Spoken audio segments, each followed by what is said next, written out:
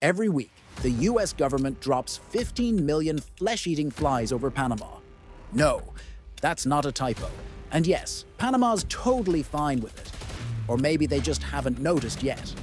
Either way, the US has been doing this for years, and not only is no one stopping it, they're doubling down. So grab your coffee, and don't forget to hit the like button before you get distracted. And let's dig into why America is mass-producing flies that eat living tissue. It all starts at a place you could call a fly farm, factory, or if you're into horror aesthetics, a bug plant. The original one opened in Mission, Texas, capable of cranking out 200 million flies a week. These aren't your average houseflies. These belong to the Cochleomya hominivorax family, better known as screwworms. And their thing? Eating live flesh. Back in the day, scientists from the USDA fed these lovely creatures a ground-up combo of beef and blood. Sounds like a scene from a vampire's steakhouse. But beef got expensive, so they switched to cheaper cuts. Horse, whale, pork, cow lung, even nutria, a rodent invading Louisiana at the time. By 1962, the Mission facility was going through 108 tons of meat and 10,000 gallons of blood every week. Imagine trying to FedEx that. Airlines refused to touch the cargo. It smelled too awful until workers started masking the stench with cologne. Really? That plant shut down in 1981, and fly breeding moved to Mexico, then Panama. Today, the operation runs out of an old sugarcane plantation 20 miles from Panama City. The diet's been updated, less Texas chainsaw, more budget blender. Flies now feast on a slurry of powdered blood, milk, eggs, and cellulose. It looks like raw sewage, but hey, they're flies. They're not picky. Inside this facility, 115 people work 24/7 to produce 20 million flies per week. It's a precision operation. Rooms are dialed in to simulate specific body temperatures. Larvae hatch in spaces heated to 102 degrees Fahrenheit, just like inside a warm-blooded host. They're moved, fed, grown, and eventually counted, using modified pill machines that dispense them into trays stacked 50 high like some sort of macabre bakery. Then comes the big finale. 2 days later, full-grown flies are chilled into a dormant state. Zombie flies, essentially, then loaded into what looks like a washing machine, packed onto planes, and released mid-air across Panama. Modern planes have automatic fly dispersers, spinning out bugs from the aircraft belly like it's raining flesh-eaters. Back in the day, they used to literally toss cardboard boxes out the hatch. Sometimes the boxes didn't break, and the flies just died inside. Not quite what the USDA had in mind. Oh, and the planes fly low, under 1,500 feet, so the warmth from the air wakes the flies up just in time to buzz off and begin their mission. A mission to save the world, by the way. These screwworms are all sterile males, and by overwhelming native populations, they stop the spread of this parasite without using pesticides. But still, imagine being the intern whose job is fly counter. Anyway, now you know why we're bombing Panama with bugs. You're welcome. Don't forget to like the video, unless you're too grossed out to click. Now that the flies have buzzed off into the jungle, let's take a closer look at the villains of this story. Cochleomya hominivorax. Sounds fancy, but they're basically zombie blowflies with metallic green-blue bodies, big red eyes, and a hunger for living flesh. After mating, the females lay their eggs in open wounds of warm-blooded animals. Yes, even the tiniest scratches will do. Then the larvae hatch and start eating. Alive. Once they're full, the maggots drop out of the wound, pupate in the soil, and voila! Another generation of flesh-eating flies is born. It's like something out of a horror movie. only very real and very painful. These flies were once a nightmare for American farmers, killing millions of dollars worth of cattle annually. Their range stretched from Florida to California, targeting not just livestock, but also deer, squirrels, pets, even people. If it's warm-blooded and breathing, it's on the menu. But notice I said were, because this isn't just a tale of insect horror, it's also one of the greatest pest control victories in history. Back in the 1950s, American ranchers had had enough. They pushed the USDA to do something radical, wipe out the screwworm fly. And the solution? Release sterile males. No joke.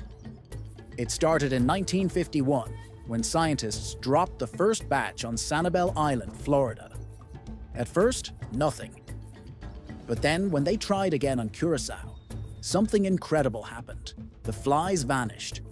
Poof, gone.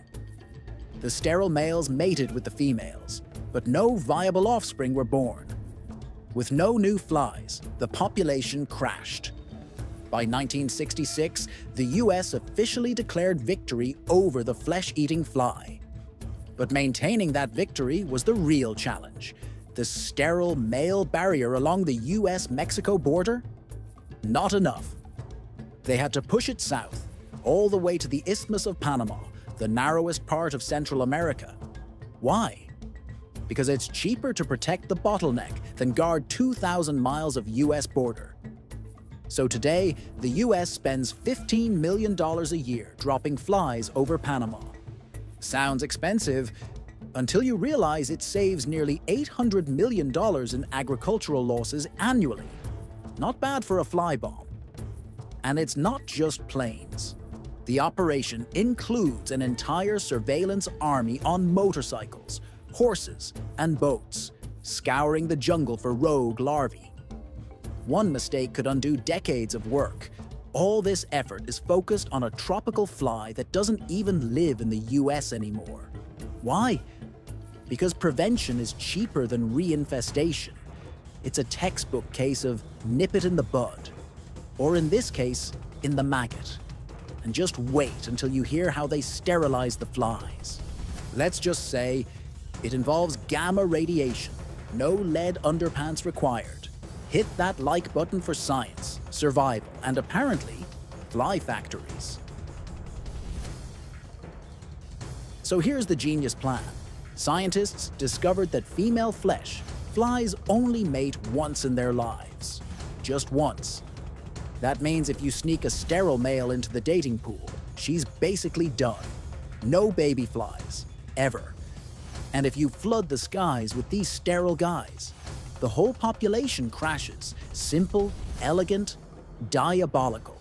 That's exactly what we're doing right now. Breeding flesh flies in factories, zapping them sterile, and airdropping them into the wild like tiny, winged saboteurs. Now, sterilizing flies sounds easy, until you realize no one knew how to do it when the idea was first pitched. Credit goes to Edward Nipling, an entomologist with the USDA and a guy who had beef with bugs since his Texas farm boy days. He dreamed up the sterilization plan, then got sidetracked by a little thing called World War II. When he came back to his flies, Nipling remembered something important. Radiation fries cells. So scientists started running fly larvae through X-ray machines, tweaking radiation levels to get the perfect balance. Sterile enough to stop reproduction, but still sexy enough to attract a mate. And it worked. But before you start thinking, great, let's sterilize every fly in existence and be done with it. Hold up. The flesh fly's range covers all of South America. That's a massive area. You'd need dozens of fly factories, fleets of planes, international permits, global cooperation, and billions of dollars. You know, the kind of stuff humans are notoriously bad at organizing. Also, if you're imagining a fly-pocalypse, if one of these labs leaks, don't. Even if sterile flies escape, they can't reproduce. They'll buzz around for a bit and die out quietly. The real nightmare if the barrier, the protective buffer in Panama, fails. Take the Florida Keys, for example. Back in 2016, locals noticed deer swinging their heads around like they were possessed. Then the wounds showed up, big horrifying holes down to the bone. Surprise! It was flesh flies again. Thankfully, scientists acted fast. They dropped sterile males on the islands, and the outbreak was contained. But nobody knows how the flies got there in the first place. That's the unsettling part. And while we've beaten these bugs in the US, many parts of the world aren't so lucky. There are two types of flesh flies. New World, the ones we've dealt with, and Old World, still terrorizing animals in Africa, the Middle East, Southeast Asia, and beyond. Even South American countries like Uruguay have considered eradication.